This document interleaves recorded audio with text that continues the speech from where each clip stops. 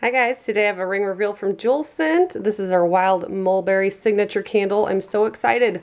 The signature candles were always my favorite, and then they took them away and they redid them. Now they come in this box and they are super, super cute. Look at this label. It's beautiful.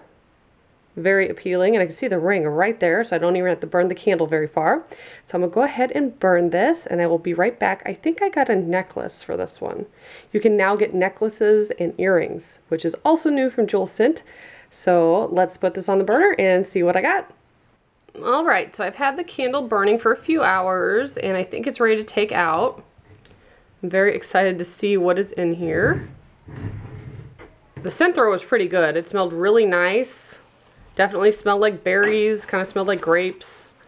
I really like the fruity scented candles.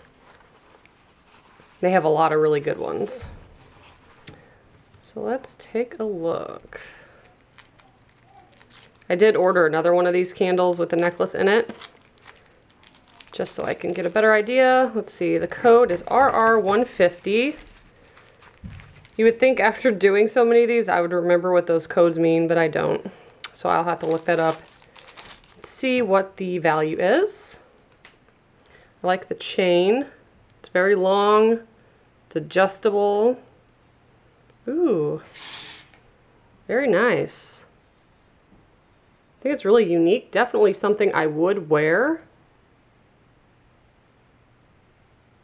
I like it. So I'm going to go ahead and look up the code, and then I'll be back to show you a better view of it.